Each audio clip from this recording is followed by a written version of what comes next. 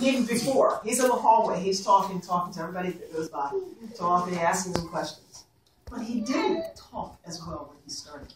He's been with us for 2 years. And he was kind of quiet, could not understand him. Maybe one word would pass out in a week. And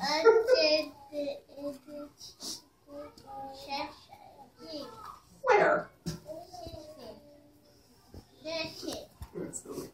But anyway, I wasn't sure what he knew.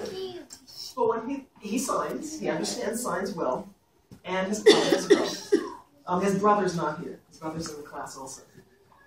But he has such a sense of humor.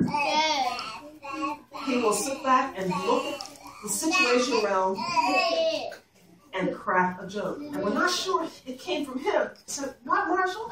And he'll repeat it, and we will laugh.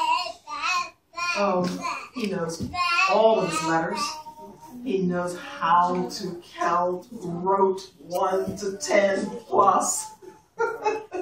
He knows how to spell his name, but he won't if you ask him. He can write. His name is very light. He can write his name.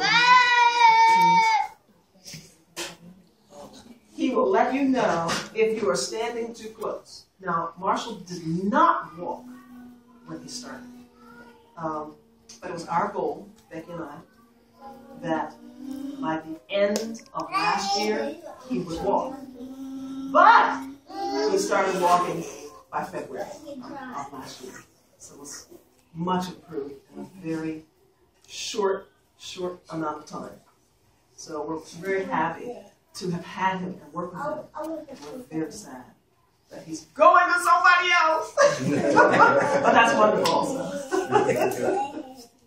And then we have Mr. Mark. Mr. Mark, who is an observer.